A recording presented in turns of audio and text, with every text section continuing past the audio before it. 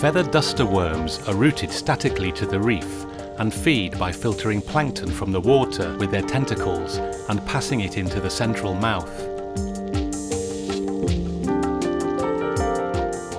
Colourful Christmas tree worms embed themselves into porous stony corals, such as this lobe coral. They are highly sensitive to disturbances.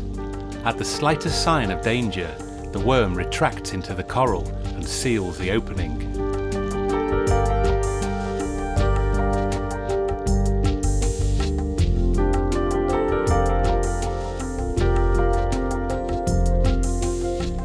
When they feel the coast is clear, the worms re-emerge in their full glory.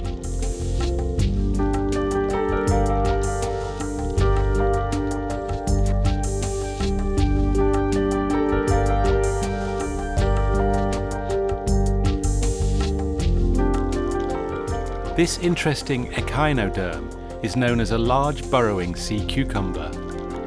It roots itself into the substrate and holds its outer tentacles in the current.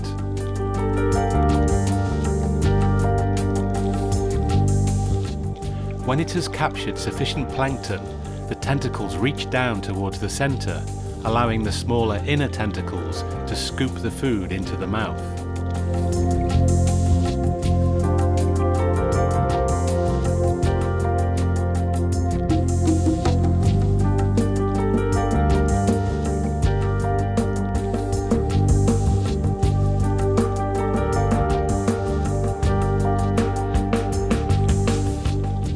The Reef sea cucumber is very common at shallow depths in the Andaman. Its mouth contains 25 adhesive black tentacles, which it uses to walk over the reef and to pick up food from the substrate.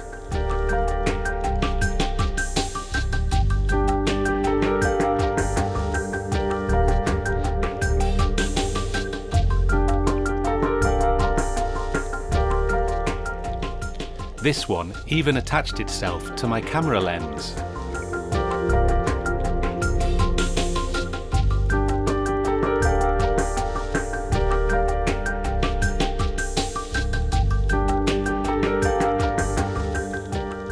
The mouth of the amberfish sea cucumber contains 18 tentacles and is underneath the body.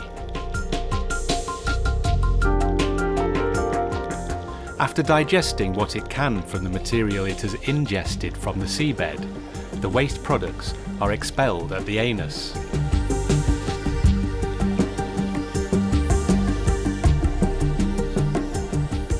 But the anus not only serves this purpose, it is also how the cucumber breathes, by sucking water in and out.